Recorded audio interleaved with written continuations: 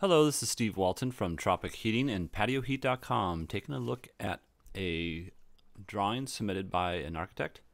This drawing has some of the details they're looking for already placed in this drawing, such as they have the heater placement, and I'm kind of reviewing that whole idea here. So we have 3 on this side here, 2 over here. This walkway or breezeway here, we have 2 more, and then 3 over here, and then this structure over here. I'm not 100% sure of the structure itself, whether it's going to look like this or not, but I believe it's going to mimic this structure on the left here that we just looked at, and so I'm kind of going with that right now.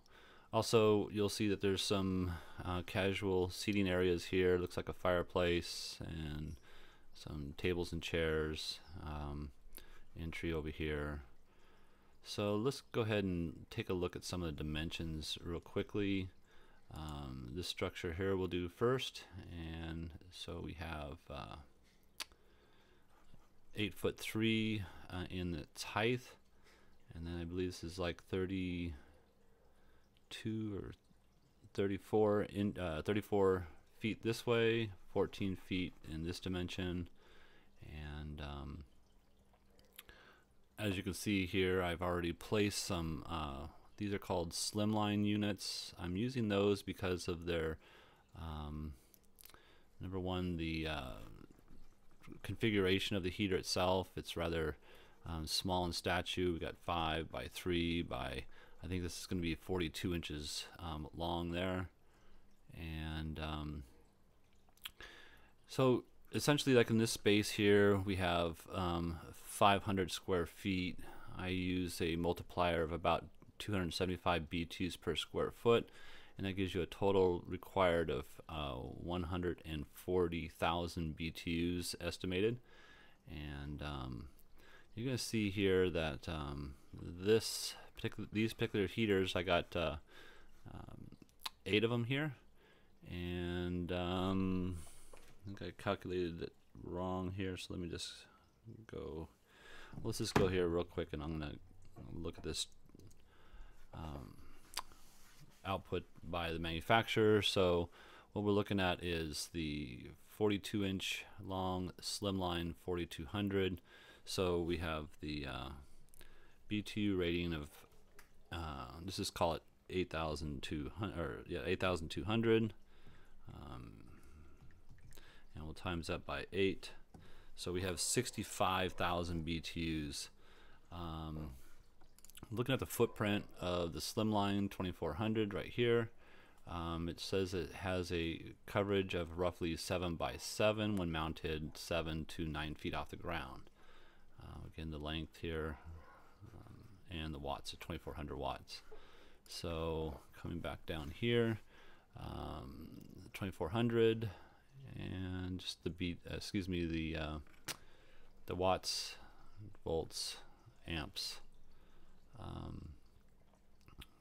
and then the weight. Okay.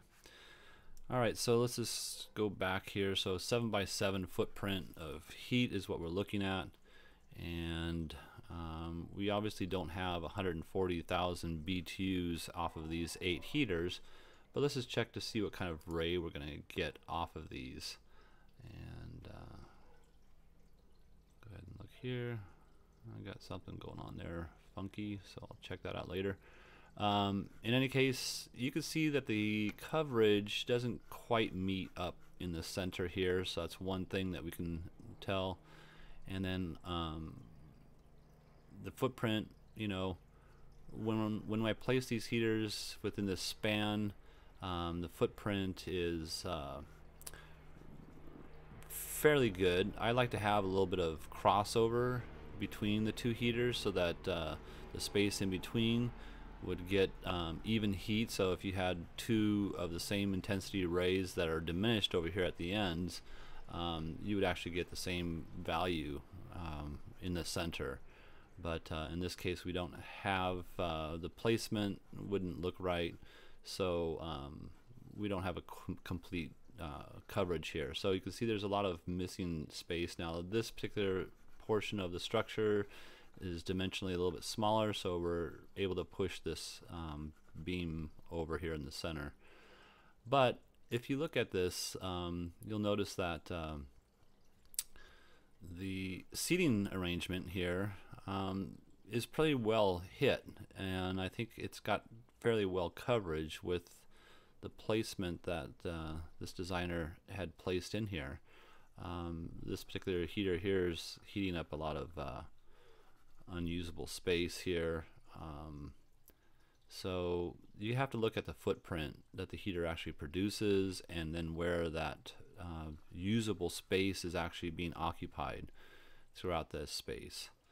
So let's go ahead and turn that off for a second. Now these heaters here, we have these up about 8'9" off the floor. We need to maintain the clearance to combustibles above, and I believe these are going to be wooden support beams here, or post rather. So we're maintaining that, and then I also just noticed that there's a space back here that they placed a heater along this wall, I believe, and as you can see, if we don't place that heater there, we won't get any coverage, so I'm gonna have to place another heater back over here. Okay. Over here on this other patio section, we have 12 by 21, and then we have a height of 8 to 7 to the top of the support here, and we have 5 units based on this footprint here. We have this cutoff edge from the building, and again, we'll have really good coverage here, so I think that'll work out just fine in this space. Alright, so let's turn this off here. I want to kind of go back into this area here. The designer didn't put anything in here. I'm not sure if they're not looking for heaters around this area, but I'm just going to go ahead and, you know, add some in-ground heaters.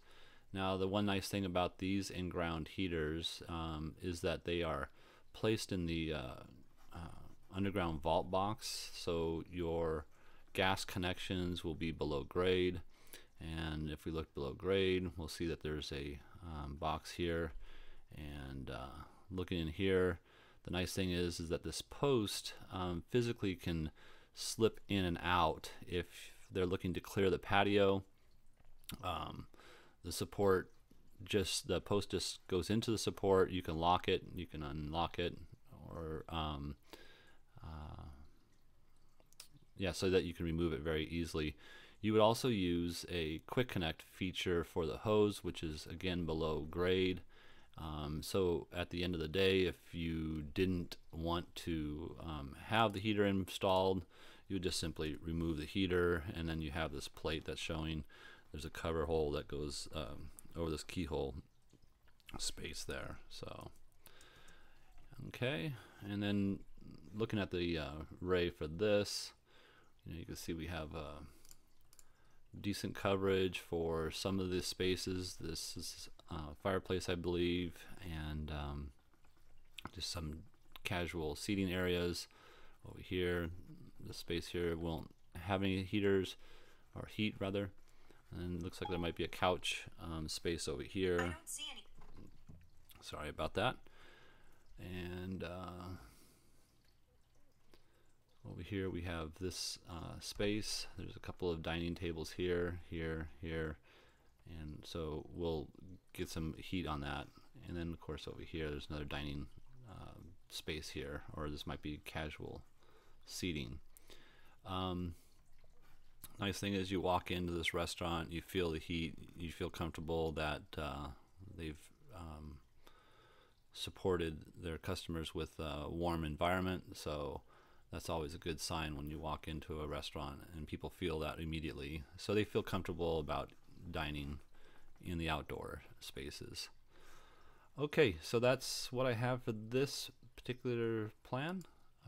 If you're looking for a customized plan for your space, or just needs some help, like in this example of how the placement that you've chosen will work out, we'll be happy to assist you.